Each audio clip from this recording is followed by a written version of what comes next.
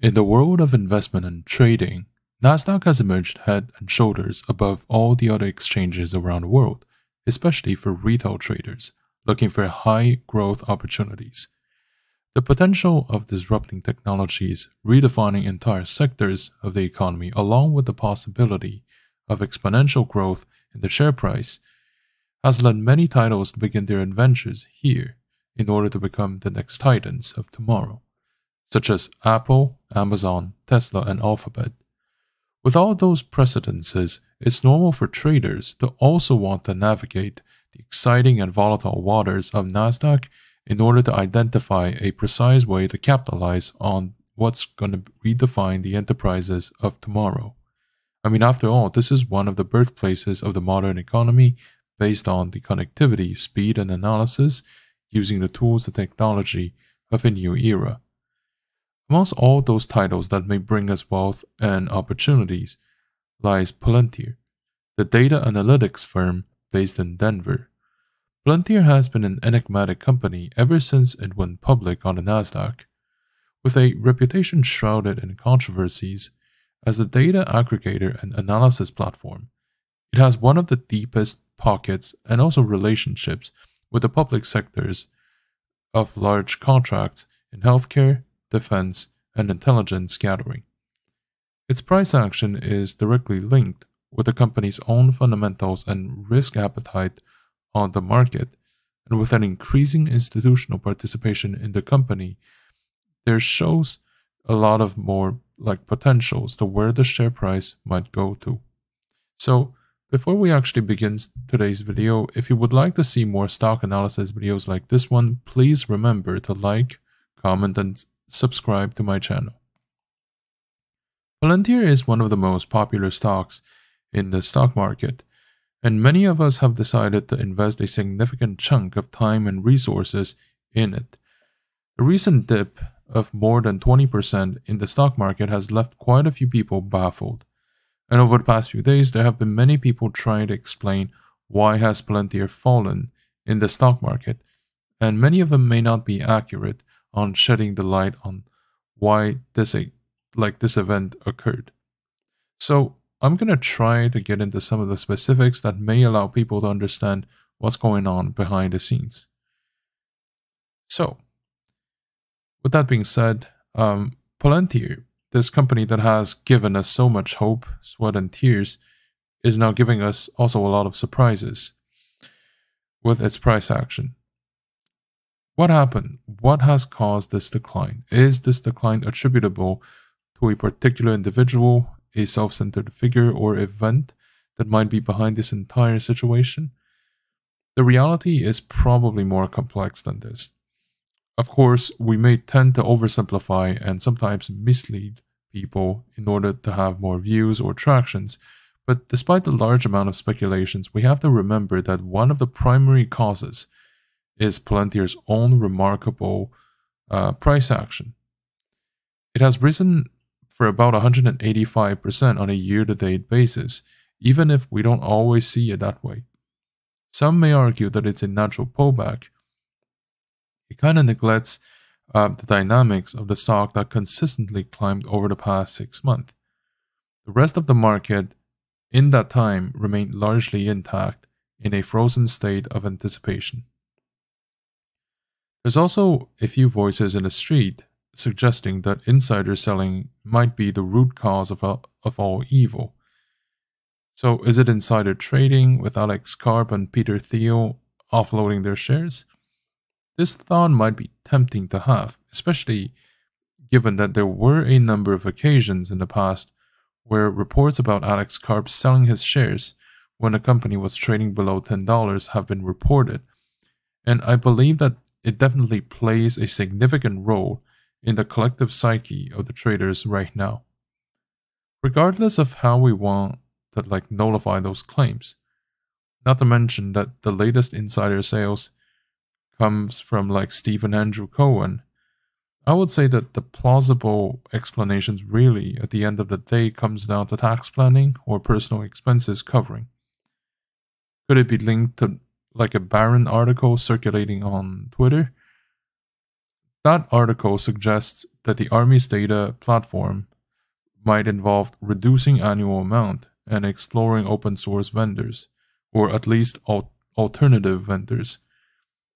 For this one, I would say that there's some merit to it, just like we talked about the other day, but it may still not justify such a decline that we have seen, because sure, Palantir has a lot of exposure in the public sector, but the company is also diversifying into other sectors and its relationships run fairly deep. In fact, if anything, this has been one of the reasons why Palantir is often considered as the more influential and more reliable compared to many of their counterparts, regardless of whether we agree with those reasonings. Of course, the fact that it wasn't included in the S&P 500 should not really be the culprit either, as this was anticipated back in July. The S&P process takes time, exemplified by Tesla's 5-month waiting time. Palantir's turn is expected to occur in 2024, so not in the immediate future either way. Now, there might be another simpler reason to complement everything we just talked about as well. It just so happens that the $20 level is where a lot of options have been bought by the market makers in order to hedge their risks, so that a lot of selling occurs at the vicinity of where the stock is. It doesn't explain everything, of course, but it definitely explains enough in terms of the existing forces playing against Palantir towards the end of 2023. Those who are optimistic about the stock's fundamentals are trying to take profit of their position in an ocean of losses. And those who believe that this stock is up for no good may also step on it as the opportunity is ripe. As Palantir tries to reach a critical, highly traded and shorted level while also facing uncertainty regarding major contract renewals, this is why it's only normal that Palantir stock faces major selling pressure. So with that being said, let's also take a look at the technicals. The trading volume of Palantir has recently been around 96 million shares versus an average volume of 70 million shares. Over the previous 52 weeks period, the price fluctuated between $5.84 and $21.85. The volume of shares traded tells us how many shares have been bought and sold at any given point in the market and if there's enough liquidity to support a trading strategy. If the float is thin, it would be very easy to influence the stock price, but low liquidity could mean that the demand is limited too. When we compare the current volume against the average volume, there might be the possibility for trend reversal or breakthrough if the difference is very large. For instance, if the stock were to break through, the current volume would be significantly higher than the average volume. The market cap of Palantir is currently around $42 billion compared to the enterprise value of $15 billion. When we compare the current price to the historical price fluctuations, the stock is 0.5% higher than the 1-month low, 25% higher than the 3-month low, and 193% higher than the 52 weeks low. On the options market, which often gives us a hint on the market sentiment about where the stock price is likely going to go next, the implied volatility is 54%, compared to a historical volatility of 80%. The put-call volume ratio is currently at around 40%, meaning about 40% of the market participants are anticipating for a very imminent decline in Palantir's share price. The most recent volume of options traded is around 488,000 contracts a day versus the 30-day average of 355,000. Regarding the open interest, its most recent volume of open interest is around 3 million contracts versus the 30-day average of 3 million contracts. In terms of the shareholder structure, institutional shareholders own 39%, likely as a result of long-term holding and sometimes of short-term lending. Typically, it's always positive to see some institutional participation holding a stock long-term because it offers a layer of stability and a token of reliability in the medium to long term. It means that the market is confident that it'll deliver value in the long term, an important factor to consider for people who want to become investors and not just simple traders. I think that usually the threshold should be around 25 to 30% of institutional ownership. The current short interest is around 8% of the total float, and 31% of those transactions come out from the dark pools. So with around 8% of the total float been shorted, I don't think that there's much argument that there is a concerted shorting operation or that the market really views Palantir as something that's ripe for shorting. I don't believe that that would be the case.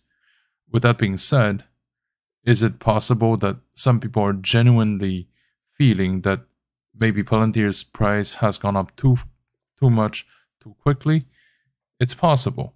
But right now, this is not a selling point, in my humble opinion. So right now, the global markets are facing a complex interplay of factors that have the potential to significantly influence the equities worldwide.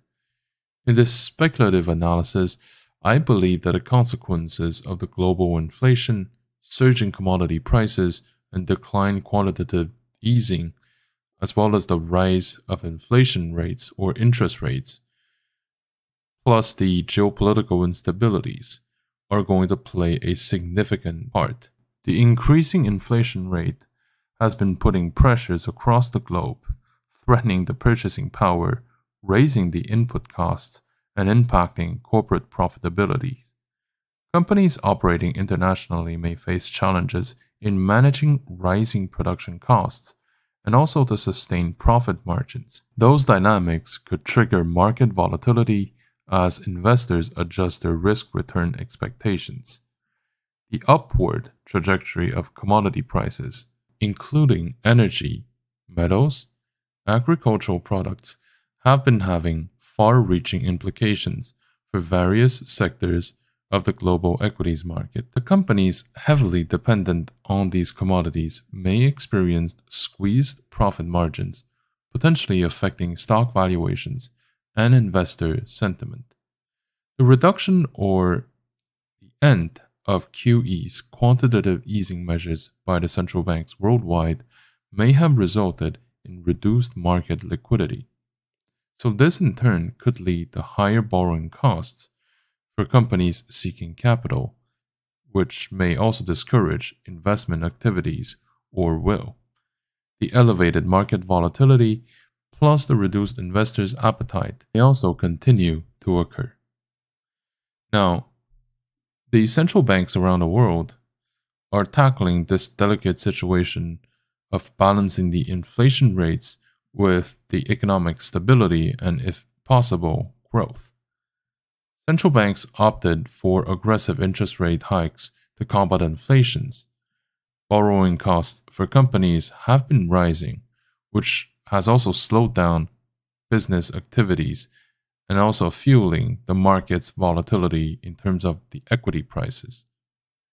Now, ongoing geopolitical tensions, including trade disputes, political uncertainties, and social unrests, will inject an additional element of volatility into the global markets. Investors may adopt a cautious approach, shifting towards safer assets, impacting the equities. Additionally, the escalating conflicts may disrupt supply chains, negatively impacting the performance of international companies. Given the interconnectedness of global markets, the aforementioned factors have reverberating effects on the US equities market. Companies with significant exposure to international market may face a lot of headwinds resulting from the economic slowdowns, disrupting the supply chains and the currency fluctuations. But nevertheless, the US market is known for its resilience, and the diverse sectors may attract investors seeking safe havens. So really, the current landscape is characterized by global inflation, surging commodity prices, reduced quantitative easing, rising central bank inflation rates, geopolitical instabilities, and also ongoing lack of certainty regarding growth. While the US market may exhibit relative strength due to the safe haven status, it's going to remain interconnected with the global economic landscape. For long-term investors, these conditions may offer opportunities to identify undervalued companies with strong fundamentals and international diversification. With that being said, short-term trades should be approached with caution because of the increased volatility and uncertainty. And also, we should be careful when assessing individual companies, sectors, or regions. So now the question would be what I would really recommend for Palantir.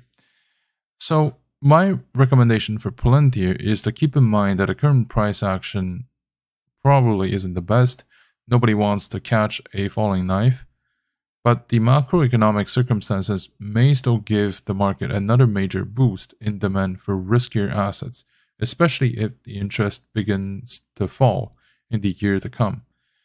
So, despite the potentials for lower rebounds, which is always possible, like it wouldn't really surprise me if Palantir goes down to like $15, I still believe that Palantir is a stock that's worth accumulating over time.